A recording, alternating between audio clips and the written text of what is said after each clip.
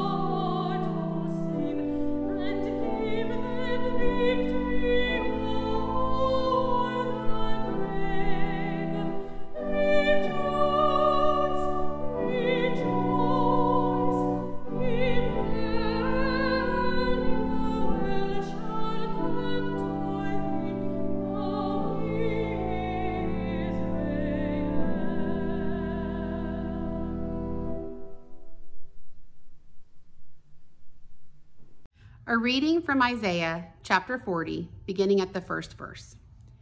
Comfort, O comfort my people, says your God. Speak tenderly to Jerusalem and cry to her that she has served her term, that her penalty is paid, that she has received from the Lord's hand double for all her sins. A voice cries out, in the wilderness prepare the way of the Lord. Make straight in the desert a highway for our God. Every valley shall be lifted up, and every mountain and hill be made low. The uneven ground shall become level, and the rough places a plain. Then the glory of the Lord shall be revealed, and all people shall see it together, for the mouth of the Lord has spoken. A voice says, cry out. And I said, what shall I cry? All people are grass, their constancy is like the flower of the field. The grass withers, the flower fades, when the breath of the Lord blows upon it. Surely the people are grass.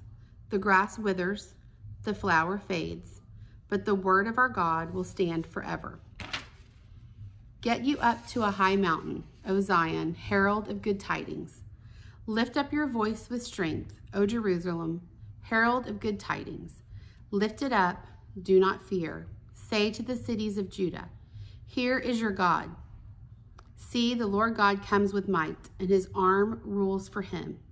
His reward is with him, and his recompense before him. He will feed his flock like a shepherd. He will gather the lambs in his arms, and carry them in his bosom, and gently lead the mother sheep. Here ends the reading. A reading from the Gospel of Mark, chapter 1, beginning at the first verse. The beginning of the good news of Jesus Christ, the Son of God, as it is written in the prophet Isaiah. See, I am sending my messenger ahead of you, who will prepare your way.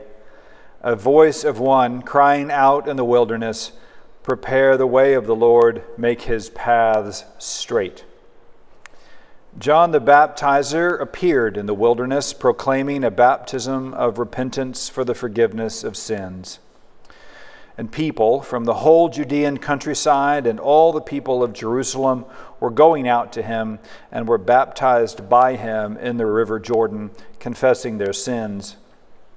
Now John was clothed with camel's hair and a leather belt around his waist, and he ate locust and wild honey.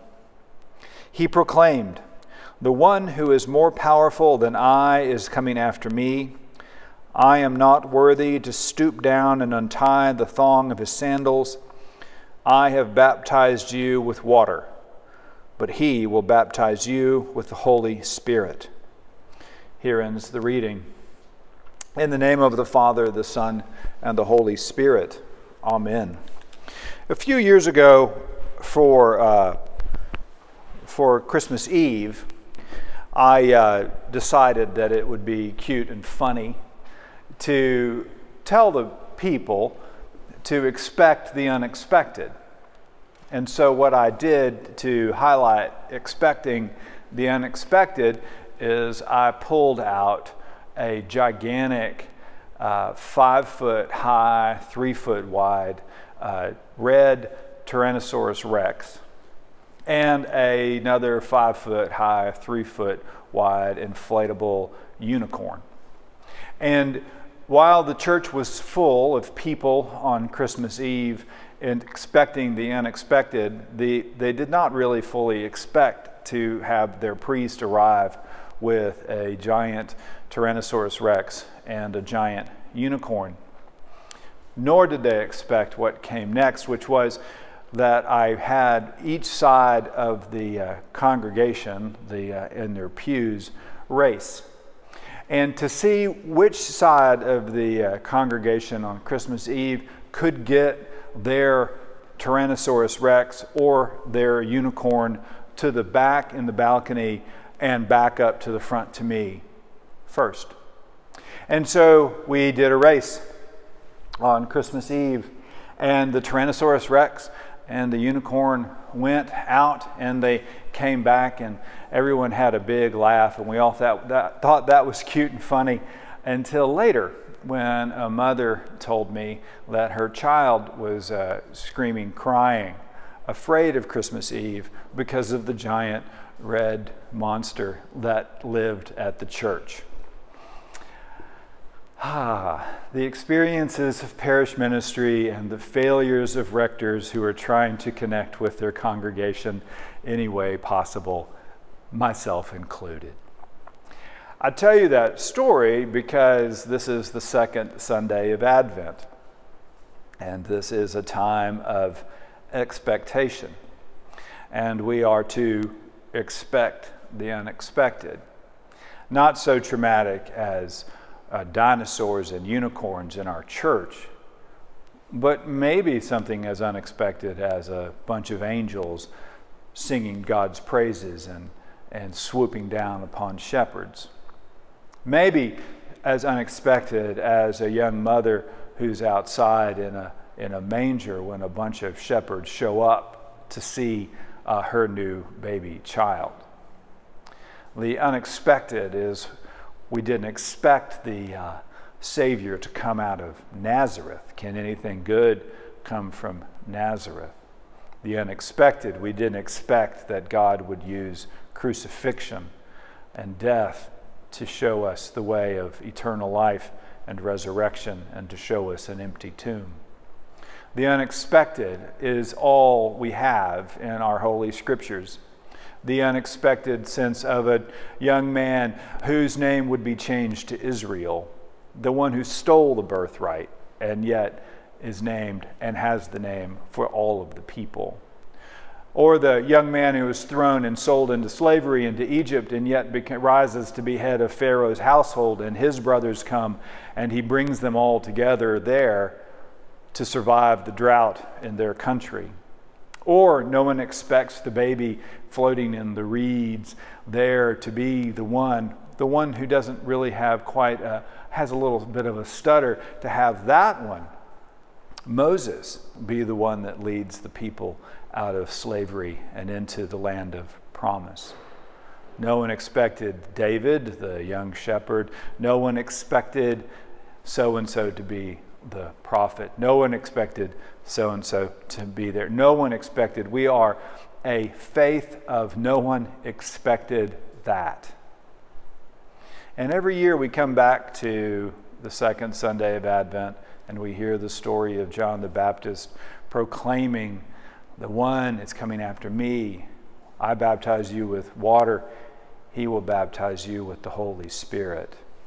every year we come back to this expectant moment, this Advent, this adventure, this way of traveling with each other to Christmas morning, to once again do something that no one expected. No one expected a pandemic. No one expected 2020. And yet, all of us, all of you out there, all of us here, we have done what we've always been expected to do, which is to proclaim the gospel of Jesus in word and deed. Because we are a people who expect the expected. We expect God to be merciful and loving and kind. And we don't always believe it. We believe often, even though we don't like to say it out loud, that church is basically a bunch of unicorns, or church is scary and is a giant Tyrannosaurus Rex. That church is a competition. The church is not a place of love and grace. Oftentimes when people encounter Christians, they expect someone to be a bigot. Oftentimes when they encounter Christians, they expect a Christian to be judgmental. Oftentimes when people meet Christians, they expect them to not be, in the words of Gandhi, I like your Christ, I just don't like your Christians. And that's hard to hear. But perhaps Advent is a time for us to hear hard things and to remember ourselves during this pandemic and how we stayed together, to remember how our God is good, to remember all of the ways in all of the situations over the last couple of months where we have actually been what Christ called us to be: people who feed, people who heal, people who look for good, people who sacrifice their self-righteousness for the gift of grace. Perhaps this is a season where we do and remember the expectation of ourselves, which is we represent Jesus in the world, and what that means.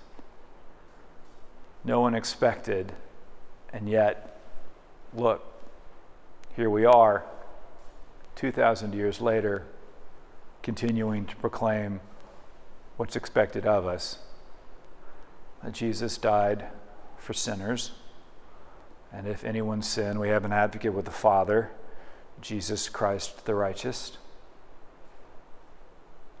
So that's who we are. And so I expect this Christmas will come and go, and I expect 2021 to be much different than 2020. And I expect Jesus Christ to be the same today and forever. And to that I give thanksgiving and I give gratitude to a God who loves me that much. Amen.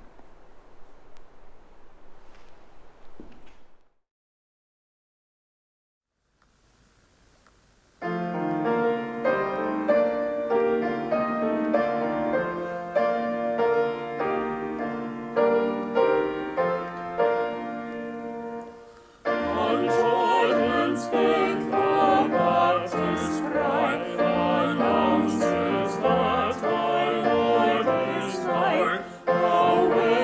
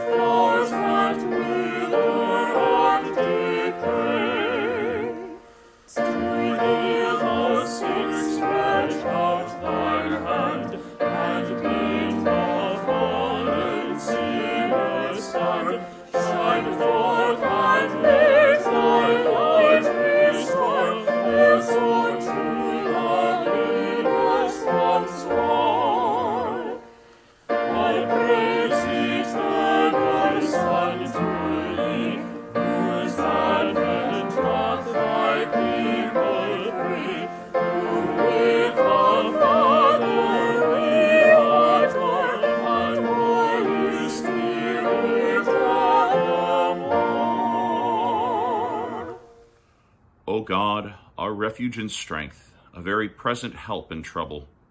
In this challenging and uncertain time of global pandemic and public health crisis, we come before you offering our prayers on behalf of those in need, the church, and the world.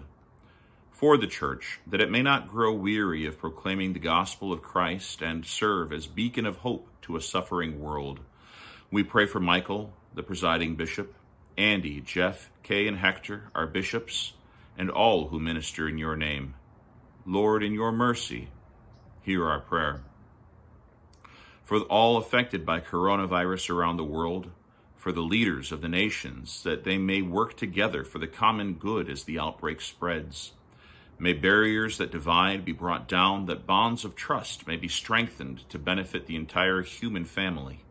Lord, in your mercy, hear our prayer. Grant public health and government officials in our nation the strength and will to act swiftly and decisively, with wisdom and compassion, in service to all. We pray especially for Donald, President of the United States, the Congress, governors, and elected officials in local municipalities. Lord, in your mercy, hear our prayer. Heal those who are sick with the virus. May they have access to medical care and regain their strength and health. Grant them your healing grace. Give strength to all who are caring for loved ones. Lord, in your mercy, hear our prayer. For healthcare workers who, with hearts of service, stand on the front lines of providing care, grant them courage and protection as they put the needs of public safety before their own. Lord, in your mercy, hear our prayer. Bless scientists and researchers around the world as they combat the virus, that their work may yield knowledge to develop a vaccine, treatments, and improved measures to reduce its spread. Lord, in your mercy, hear our prayer. For the safety and well-being of all who travel and those who remain quarantined, Lord, in your mercy, hear our prayer. Remove the presence of fear and anxiety from our hearts, that, confident in your providence, we may be generous in sharing our resources.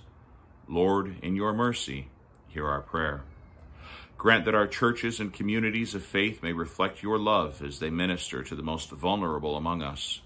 Fill them with your Holy Spirit as they work to be your healing hands and feet to all in need. Lord, in your mercy, hear our prayer. For those who have already lost loved ones to the virus and those who will yet suffer such loss, that they may know the consolation of your love. Lord, in your mercy, hear our prayer. For all who have died in the hope of the resurrection, and those whose faith is known to you alone, that with the saints they may have rest in that place where there is no pain or grief, but life eternal. Lord, in your mercy, hear our prayer. Keep us, good Lord, under the shadow of your mercy. Sustain and support the anxious. Be with those who care for the sick, and lift up all who are brought low, that we may find comfort knowing that nothing can separate us from your love in Christ Jesus our Lord. Amen.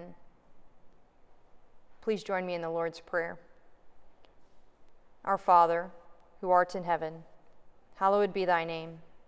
Thy kingdom come, thy will be done, on earth as it is in heaven. Give us this day our daily bread, and forgive us our trespasses, as we forgive those who trespass against us. And lead us not into temptation, but deliver us from evil. For thine is the kingdom, and the power, and the glory, forever and ever. Amen. Let us pray. O God and Father of all, whom the whole heavens adore, let the whole earth also worship you, all nations obey you, all tongues confess and bless you, and men and women everywhere love you and serve you in peace. Through Jesus Christ our Lord. Amen.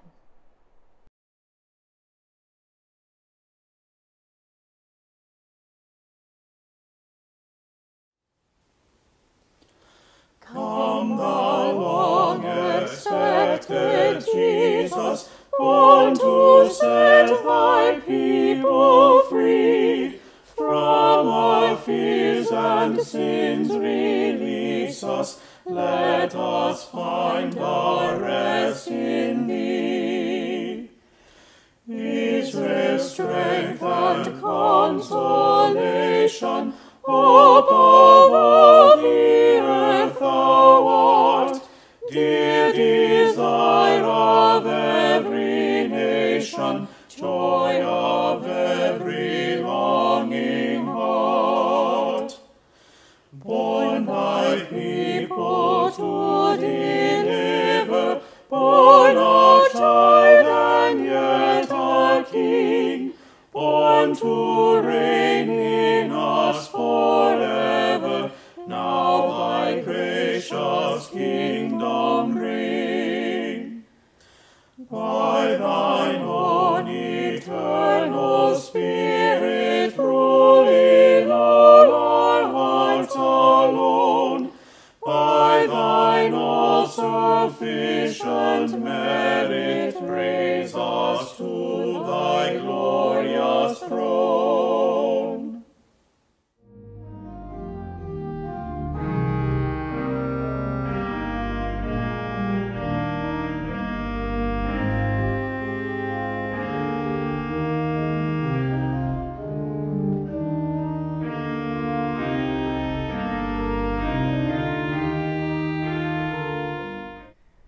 We're so glad you chose to worship with us today here at St. Mark's. If you'd like to learn anything more about our formation opportunities, our service opportunities, or other ways that you can get involved, you can check us out on the web at www.stmarks-houston.org.